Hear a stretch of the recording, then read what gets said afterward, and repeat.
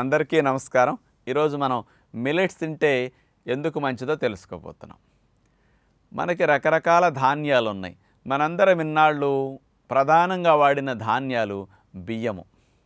ఈ బియ్యమే ఈ రకాల ధాన్యాలన్నిటిలోకెల్లా లాభాలు తక్కువ ఉండి కాస్త నష్టాలు ఎక్కువ కలిగించే ధాన్యాలు. ఎందుకంటారా? ఎక్కువ కార్బోహైడ్రేట్స్ బియ్యంలో ఉంటాయి. యావరేజ్ని కొర్రలు ఇట్లాంటి వాటిలో, సామలు, అరికెలు ఇట్లాంటి వాటిలో 60-65 గ్రాముల కార్బోహైడ్రేట్స్ ఉన్నాయి అనుకోండి. బియ్యంలో 78 గ్రాముల కార్బోహైడ్రేట్స్ ఉంటాయి. అంటే 78% అనుకోండి మీరు ఎంత తీసుకున్నా.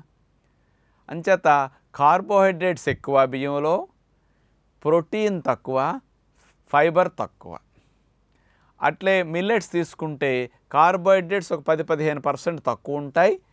పీచు పదార్థాలు 8%, 9%, 7%, 10% ఇట్లా ఉంటాయి. పీచులు ఎక్కువ, ప్రోటీన్ కూడా 1-2 గ్రాములు, 4 గ్రాములు ఎక్కువే ఉంటాయి అన్నమాట. అంచేత సూక్ష్మ పోషకాలు ఇవన్నీ కూడా మిల్లెట్స్లో చాలా ఎక్కువ ఉంటాయి. అంచేత బియ్యం అనేవి ఎక్కువగా తినటం వల్ల షుగర్ రావటానికి, ట్రైగ్లిజరైడ్స్ పెరగటానికి, కొలెస్ట్రాల్ పెరగటానికి, గుండె జబ్బులు రావటానికి, ఊబకాయం రావటానికి ముఖ్యంగా వీటన్నిటికీ కారణాలు అన్నమాట. అంచేత తెల్లటి బియ్యం అనేది పాలిష్ పట్టడం వల్ల బియ్యంలో ఉన్న లాభాలన్నీ పోతున్నాయి. అంచేత అలాంటి తెల్లటి బియ్యం తిని అనారోగ్య సమస్యలు పాలయ్యేటి కంటే మనము ఆరోగ్యకరంగా మారాలి అంటే మిల్లెట్స్ తినటం చాలా మంచిదన్నమాట.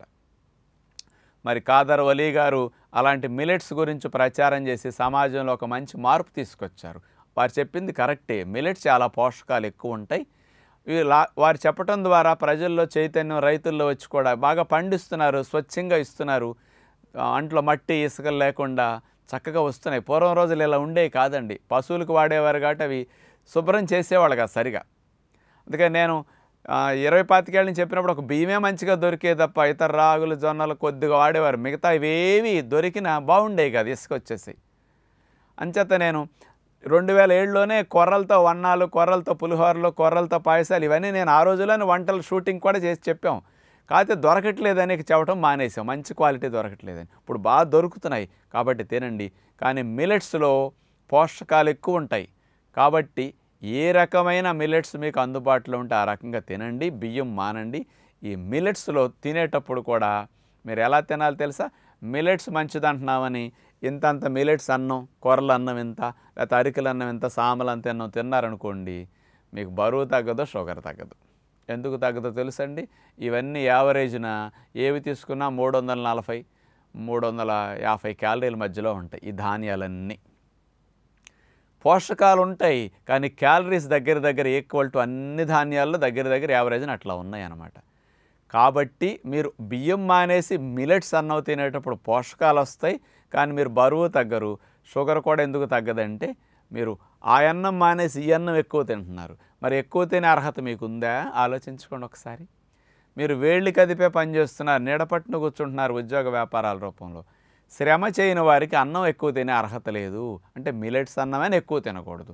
అందుకని నా సలహా ఏమిటంటే మీరందరూ ఉద్యోగ వ్యాపారస్తులు, చెమట పట్టన నీడ పట్టున కూర్చుని తేలికపాటి పనులు చేసేవారు, అది వయసులో ఉండి కాస్త చదువుకునే వయసులో చిన్న ఉద్యోగం చేసుకునే పిల్లలైనా సరే వీళ్ళు కూడా ఎక్కువ అన్నం తినకూడదు.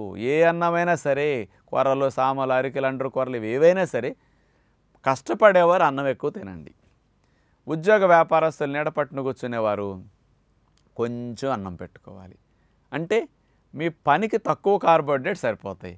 అందుకని కార్బోహైడ్రేట్స్ ఎక్కువ నేచర్లన్నింటిలో కంటే మిల్లెట్స్లో ఎక్కువ ఉంటాయి. మామూలుగా మనకు వెజిటబుల్స్లో కార్బోహైడ్రేట్స్ 4-5 గ్రామ్సే, ఆకుకూరలో 7 గ్రామ్సే కార్బోహైడ్రేట్స్ యావరేజ్ని తీసుకుంటే. అలాగే పండ్లల్లో 9-10% ఉంటాయి కార్బోహైడ్రేట్స్. నట్స్లో బాదం జీడిపప్పులో 15-20% ఉంటాయి. అట్లాగే మిల్లెట్స్లో చూస్తే 65-70% కార్బోహైడ్రేట్స్ ఉంటాయి. ఎక్కువ కార్బోహైడ్రేట్స్ ఉంటాయి. హార్డ్ వర్క్ చేసుకునే వాళ్ళు ఎక్కువ తినాలి మిల్లెట్స్ అన్నం. నీడ పట్టున కూర్చుని ఉద్యోగస్తులు, వ్యాపారస్తులు ఏది తిన్నా కొంచెం అన్నం పెట్టుకోండి. ఒక గరిటతో కొంచెం పెట్టుకోండి, హస్తంతో పెట్టుకోకండి. అంతంత అన్నం తినకూడదు. ఏదైనా కొంచెం అన్నం పెట్టుకుని మీకు ఎక్కువ కూరలు తినండి. ఆ మిల్లెట్స్లో లాభాలు వస్తాయి. ఆ మిల్లెట్స్ అన్నం తిన్నందుకు మీకు షుగరు కూడా తగ్గుతుంది, బరువు కూడా తగ్గుతుంది అన్నమాట. అందుకని పనికి తగ్గట్టు అన్నం తినటం అనేది ఒక అలవాటుగా మనం మార్చుకోకపోతే మనము లావై మన పిల్లలందరినీ కూడా లావు చేసినట్లు అయిపోతుందన్నమాట. కాబట్టి మీరు ఇట్లాంటి విషయాల్లో కొద్ది మోతాదులో తినండి. పిల్లలకు కూడా లావు అవుతున్నారంటే కొంచెం పెట్టి కూరలు ఎక్కువ పెట్టండి. మిల్లెట్స్ వల్ల లాభాలు వస్తాయి. ఆరోగ్యకరంగా మనం బరువు, షుగరు, కొలెస్ట్రాల్ ఇట్లాంటి వాటిని తగ్గించుకోవడానికి కార్బోహైడ్రేట్స్ ఎక్కువ ఉన్న ఆహారాలు తగ్గించడం మంచిది. కాబట్టి మారాలని కోరుకుంటూ నమస్కారం.